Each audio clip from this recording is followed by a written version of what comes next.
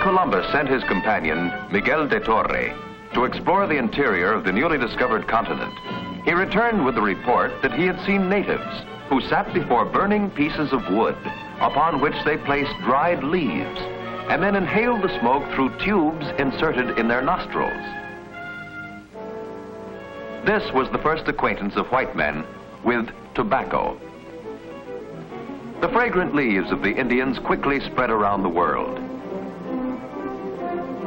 Today, the labor and skill of thousands of families goes into the growing and processing of tobacco. Tobacco plants grow on millions of acres of fertile soil, soil that might otherwise be used to produce food. From cured tobacco leaves, such generally known products as snuff, chewing tobacco, pipe tobacco, cigars, and cigarettes are made. More stores sell tobacco than bread, and money spent on tobacco could pay for half our schools. This then is an example of a product that represents one of America's largest farm crops and one of the most controversial consumer articles. What does this product contain, and how does it affect those who use it? What tobacco smoke contains is simple to determine. Here is a scientifically designed apparatus for collecting the content of the smoke under controlled conditions. Smoking is a process of dry distillation. By dry distillation, we mean the transformation of dry substances into vapor. All the products normally inhaled by a smoker are in these bottle traps filled with liquids. Supplementary traps called bubblers catch any substances not collected in the flasks. The liquid in 2 of the flasks absorbs the nicotine, and in the other 2 flasks, it collects the tarry substances out of the burning tobacco. From the first group of flasks, chemists isolate nicotine by distillation. The amount of nicotine obtained in this process is, of course, small and can only be measured by very delicate instruments. The ultraviolet spectrophotometer, for instance, is often used to measure minute amounts of nicotine. Different cigarettes, even of the same brand, sometimes vary in weight and quantity of nicotine. Variations from 1 to 3 milligrams per cigarette have been recorded. 1 milligram is about this much, and 3 times this amount could cause nicotine poisoning. The liquid in the second pair of flasks contains tars. It is first diluted with water, then chloroform is added. The chloroform dissolves the tars from the solution. Since chloroform and water do not mix, the chloroform mixture separates from the water as soon as the shaking stops. Finally, chloroform is evaporated out of the mixture by boiling, leaving the tars behind in the measuring cup. Cigarette tars consist of a variety of substances which can be further separated chemically. Here are some of the more important constituents of cigarette tars. Some may be considered irritants, others stimulants, and some as having no known effect upon the human organism. All smoke, including cigarette smoke, contains some carbon monoxide, a poisonous gas that combines readily with the hemoglobin of the red blood cells and prevents it from absorbing oxygen in the lungs and giving it off to the tissues. Very little is known about how much harm carbon monoxide from smoking does. All these tarry substances are the products of burning. They are not in the green tobacco leaves. But unlike tars, nicotine is found in the unburned tobacco. In smoking, some of the nicotine enters the body. When we light a cigarette, about 25% of the nicotine is destroyed chemically by fire. Behind the glowing tip, in the zone where tobacco is heated to a medium temperature, gases containing nicotine arise from the leaves. About 30% of these gases pass out into the atmosphere, while the remaining 45% continue to flow with the main air current towards the mouth. However, the major portion of the nicotine does not reach the mouth. It is deposited on the cold tobacco particles which it passes on the way. In consequence, only some 15% of total quantity of nicotine enters the mouth. Nicotine enters the body primarily through the air passages and lungs. However, some nicotine is dissolved in the saliva of the mouth and swallowed, thus reaching the stomach directly. From the stomach, the portal vein carries it to the liver, where some chemical changes occur which are not yet fully understood. But most of the nicotine enters the lungs with the inhaled air. From the lungs, it is carried to the left side of the heart, and from there it is rapidly distributed to all tissues of the body. This is why the smoker feels the effects of smoking almost as soon as he lights the tobacco. Carried by the blood, nicotine reaches the nerve cells, where it induces a complex set of reactions. The drug acts mainly on three parts of the nervous system: on the ganglia, or switchboards, of the autonomic nervous system, on the junction between nerves and the muscle, and on the brain itself. At these points, nicotine first stimulates the nerve cells, then gradually slows down functions and even paralyzes them. As a consequence, many types of reactions may go on at different rates and at different places in the body simultaneously, producing involved and often unpredictable effects which vary with each individual. Animal experiments enable us to observe the action of massive doses of nicotine. Note the blood vessels in this rabbit's ear. An injection of nicotine affects the rabbit's blood vessels dramatically.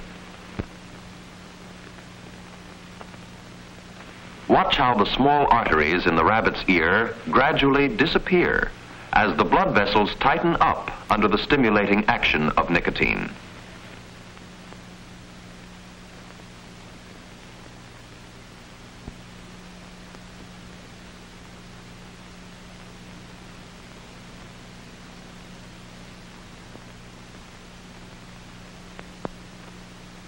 In this experimental setup, effects of nicotine from smoking can be measured with special instruments. Although the smoker absorbs relatively small amounts of nicotine, sensitive instruments can record its effect. For instance, these thermocouples record the influence of nicotine upon the body temperature. In this experiment, we see that the skin temperature gradually drops from point 80 on the graph to about 65, or 15 points.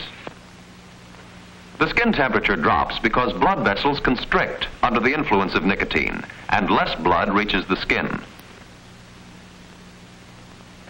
Experiments with animals help dramatize the effect of nicotine on the nerve cells of the heart. By applying the drug directly to the exposed nerve of a rabbit's heart, we induce a change in rhythm.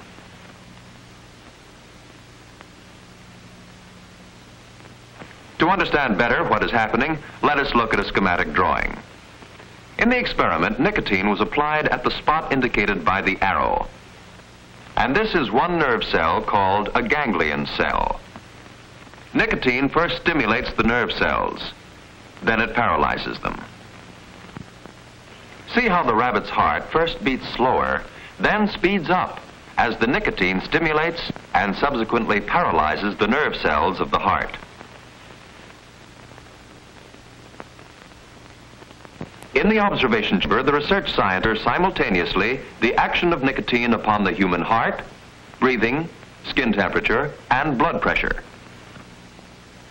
The multiple graph indicates that this man's heart has not been visibly affected by the nicotine. The graph in the middle reproduces the pattern of breathing. We've seen that nicotine causes the heart to beat more rapidly and often irregularly.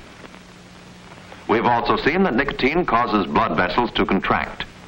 There is a connection between the two. When the heart beats faster, it pumps more blood through the blood vessels, which nicotine has made narrower. As a result, blood pressure increases. Smoking is dangerous for persons suffering from disorders of blood vessels of the extremities, such as in the case of Berger's disease. To demonstrate the action of the autonomic ganglion cells of the intestines, we place a piece of rabbit intestine in a glass container. The rhythmic movement of the intestine continues even after it is from the animal. The scribe shows normal peristalsis. Now we inject nicotine into the solution.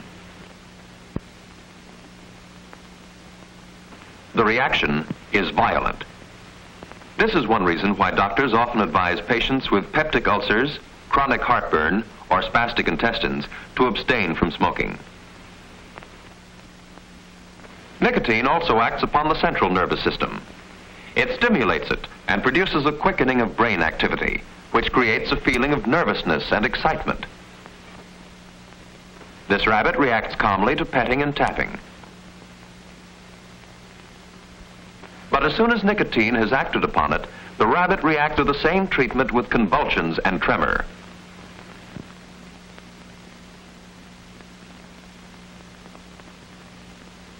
Nicotine that enters the lungs of the smoker spreads rapidly through the body. In turn, it is excreted in urine, saliva, and sweat. After several days, all nicotine leaves the body, but the urge to smoke remains. This urge is the result of a complex set of causes, most of them psychological. Contrary to other habit-forming drugs, no bad after effects are known to result from giving up smoking. The question is then, why do people smoke? It's sociable. I never thought why I smoked. I started smoking when I was quite young. My parents smoked, so do I. Most people start smoking in imitation of a hero, or because they think that it makes them look important, grown up, or sophisticated, or they just stumble into the habit. But once formed, it is a hard habit to break. On the other hand, smoking is not an inborn, inherited, or natural urge. Beginners, almost without exception, find smoking irritating. Sometimes reactions are quite violent. And yet, smoking is a widespread social habit, so widespread that considerable money is spent on the study of its effects. What are the conclusions of research at this time? For one thing, there seems to be agreement that smoke causes irritation of air passages. A smoker's cough is a well-known sound. Of the many tar compounds in the tobacco smoke, we cannot tell with certainty which one or ones cause irritation. Our way of life makes it necessary for many people to live in air polluted with industrial smoke, dust, and car exhaust. Add to this the irritation of tobacco smoke, and draw your own conclusions. Experiments with mice are being conducted in several universities. Scientists suspect that certain constituents in the smoke, probably some of the tarry substances, may cause cancer in the respiratory tract, especially in the lungs of smokers. By smearing tars obtained from tobacco smoke and polluted city air on the skin of mice, scientists have already succeeded in inducing cancer in mice. Research in this area is relatively new. Observers also point at the high incidence of lip and tongue cancers found among pipe smokers.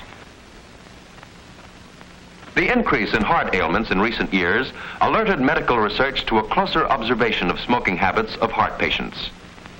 There seems to be considerable agreement about the effect of smoking upon the human organism, but a great deal more work is needed to explain the potentially dangerous effects of smoke tars.